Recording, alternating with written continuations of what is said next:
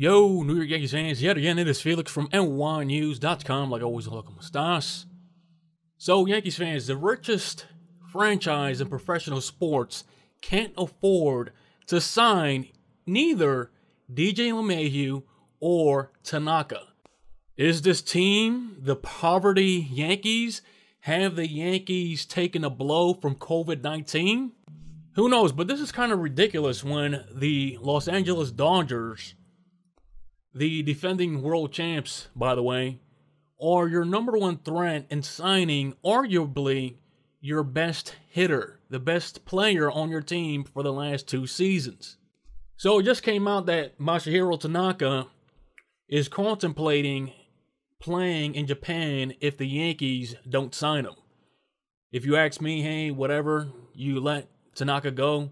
But he's been a solid pitcher for the Yankees these past 7 seasons. And it also shows his loyalty to the Yankees. He could sign with any Major League Baseball team that there is. I know the Seattle Mariners would love Tanaka on their team. He's basically telling the Yankees that, hey, you can sign me for whatever you guys want. A decent price. But the Yankees, again, they're letting all these guys slip away. And it's really, really a travesty that it has taken this long to negotiate with DJ LeMahieu. The reported number that they're off by is about $25 million. It's starting to really, really remind me of how the Yankees barely talked to Didi, and how Didi Gregorius came out and said the Yankees barely made me an offer. They barely contacted me. And I could see the same situation happening now with DJ LeMahieu, as we've seen reports that the Dodgers are the favorites in signing DJ. Look, I don't care if the Yankees let go of Tanaka, but DJ LeMahieu, this guy has been pretty solid. And if you ask me, this guy deserves whatever money is coming his way. The guy's just a beast. He got the nickname The Machine, La Máquina. And, you know, it's really, really stupid that the Yankees are, 1, taking this long to sign him, and 2, we're not seeing that many reports coming out that the Yankees are approaching any players via free agency.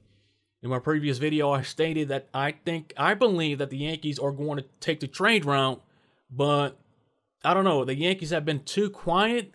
Maybe they're negotiating, but who knows?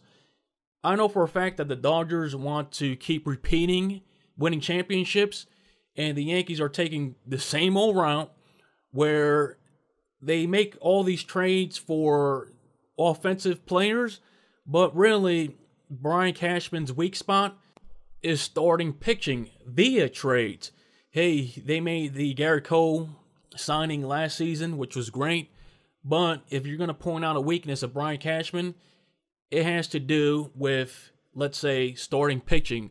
And then again, when it comes to negotiating contracts for players that the Yankees fans want and players that are obviously going to help the Yankees win number 28.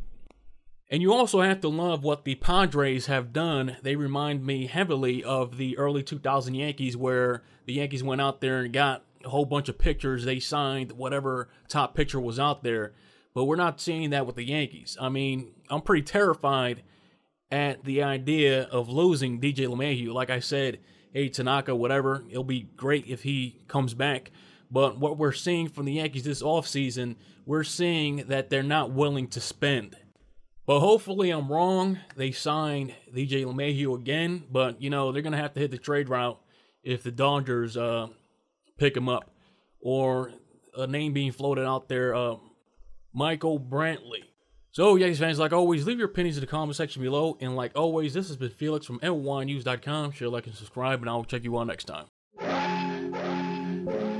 Before it hits the front page, NY